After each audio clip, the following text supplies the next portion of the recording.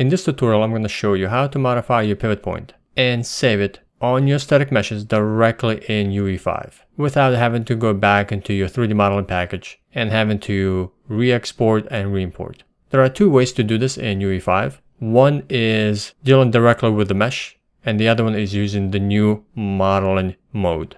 And I'm going to show you both. So currently this mesh has a pivot point right in the center of the object. And if I were to delete this and re-drag it into the level, it will be placed at its pivot point into the world on top of this ground plane. And if I were to re-drag it again, for example, on top of here, so basically it's not very intuitive way of having this mesh be placed on the world. And this is all because this object was exported with the pivot point in the world origin. However, the object was placed below the ground plane, and then when you export, that's how it shows up in UE5. So instead of having to re-export this, let's go back to UE5.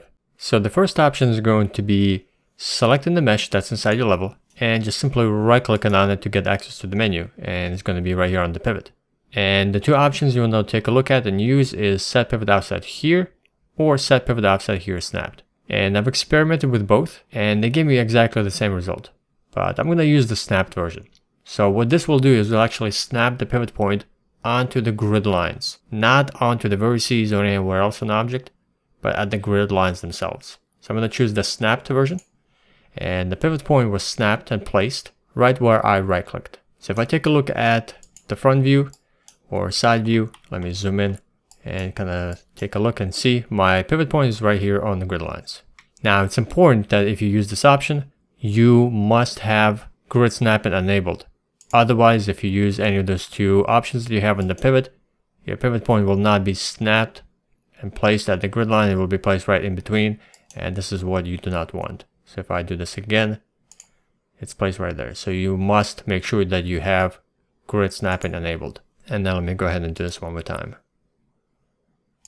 Now if I go back to the perspective view, here's my new pivot point. I can go ahead and move it from there. However, if I deselect the object and reselect it, my pivot point gets reset back into the center location at a default where it was imported. So we need to save our pivot point after we place it, after we snap it.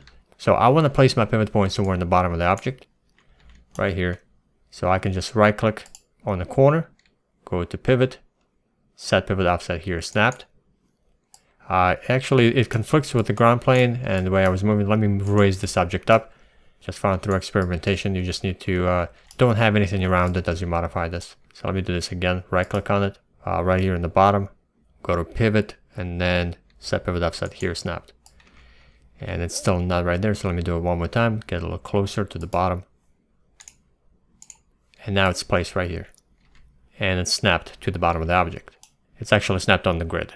And my wall that I created, it was built to the grid lines, so it's aligned perfectly, so I know that's going to work. So now if I go to the orthographic viewport to take a look, it is right there, perfect. Now, I don't want to deselect it right now. I want to make sure I save that pivot point on this object right where it's at. So you can do this in perspective view or in the orthographic view. So after you've snapped your pivot point, come back again and simply right click one more time, go back to pivot, and then set as pivot offset. Now if you deselect it and reselect it, your pivot point will be placed right there. So you have to do this twice. You have to set the pivot point first by snapping it, and then you go through this menu again, and then you set it, and it will be saved. The only downside for this first method, for this first way, is it will only apply to the mesh inside the scene. So this will be working now as long as you don't delete this object. However, if you redrag your object back in here, that object will continue to remain with the default pivot point location in the center. So that's the one downside to this method.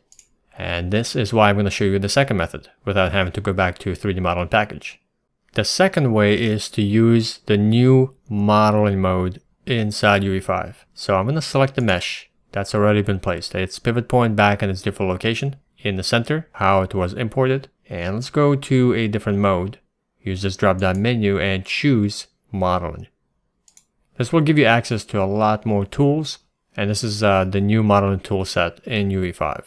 Now you usually create modeling shapes, modify them and model them right here inside UE5. by using some of the primitive shapes right here, but you can actually do things to your existing geometry that's been placed in the level, to your existing static meshes that you imported from another 3D modeling package. So with this mesh selected, if I come over and just scroll down until I get to transform, and there's a pivot function right here, you can edit your mesh pivots. So let's go ahead and enable it. And now you can modify the pivot point on your existing mesh. So you have a few options here. If you drag this, this will begin to snap on the grid lines. It doesn't look like it's snapping because my grid snapping is very low. So if I go, let's say 10, and you drag it, you can see that it's actually snapping. And it's snapping on the grid lines. Again, that's very important to point out. Let me go back up to, let me go back down to 5. So a few options that you have here is the box position. So you can hit center, it will center the pivot point in the center. You can hit it to bottom, top, back, right, left, and so on. And you can actually set it to world origin, which will be somewhere right over there. I don't want that. So I can set it to the bottom. It will be positioned to the bottom of the object. And it will be on the grid line. So I could save this one. That actually is not bad. But if you want to continue to modify, let's say in the corner, if you hit right, it will be back to the center, unfortunately. So right here. So I don't want that to the back of the object now. So I'm going to set it to the bottom. And then I'm going to simply drag one of these gizmos to the corner until I get it close enough to exactly where I want it. And let's take this one actually and drag it right there. Yep, it's right there in the corner on the grid line. And I can go ahead and take a look and make sure that it's exactly where I need it by zooming in. And yep, it's right there on the bottom grid line and on the bottom of the object. Now you could rotate this, but usually you just want to stick with a movement by dragging it left or right. That's it, and not rotating. And of course, you use these gizmos to start with and then just reposition it manually if you need it. Then let's come back to a perspective view. And once you are done, just simply hit accept. Now there's a warning here that this tool will modify the selected static mesh asset. In our case, we just modifying the pivot point, which is fine. But it will change the pivot point for everything, not just the one placed in the level. So let's hit accept. Now my pivot point is right here on the bottom. And you can see that actually the previous one changed because the position of the pivot point has been changed. And now if I just delete this one and this one right here, and I redrag it, my new pivot point gets saved for all the new versions that I drag. So the modeling mode could give you a little bit more hardcore bake of the pivot point, exactly what you need for all of the future assets that you drag from the content browser, not just the one placed in the level. And last, remember, when all else fails in UE5, you can go back to your modeling package and just re-export your mesh by modifying the pivot point. So if I wanted to do that, I would just simply come back. I would snap my pivot point to that bottom vertex.